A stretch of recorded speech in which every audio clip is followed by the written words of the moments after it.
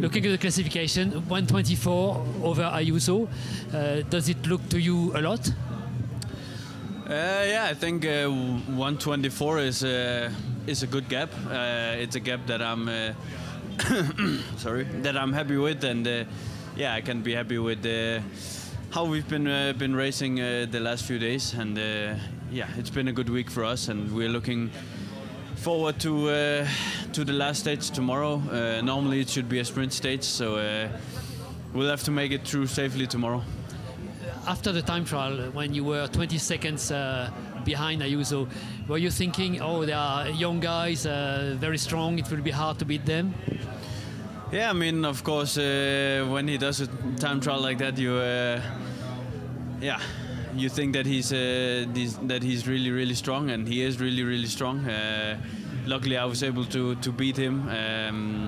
So yeah, I'm just really happy with my performance and the team's performance last week.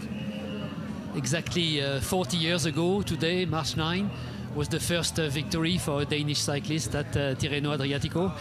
How important is it for you to show that Denmark has good cyclists?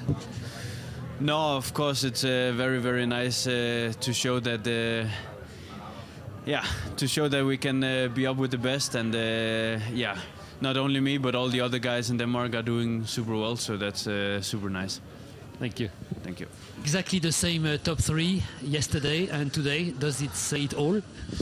Yeah, I think I'm the first human in this race. Chapeau to Jonas.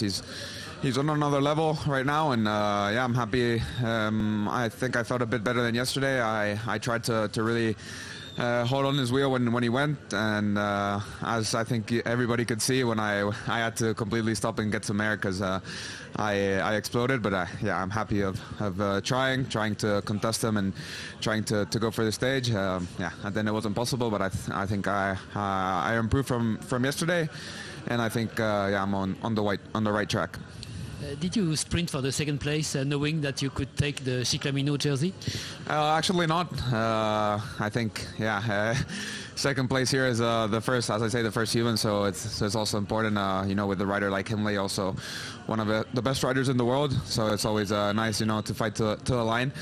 So yeah, that's why you know, I always try and give my best, and then yeah, when I arrived, they told me I was also in the Ciclismo, so it's a nice feeling. Probably tomorrow, being a sprinter stage and Milan so close, he'll take it from me, but at least tomorrow is going to be a nice day.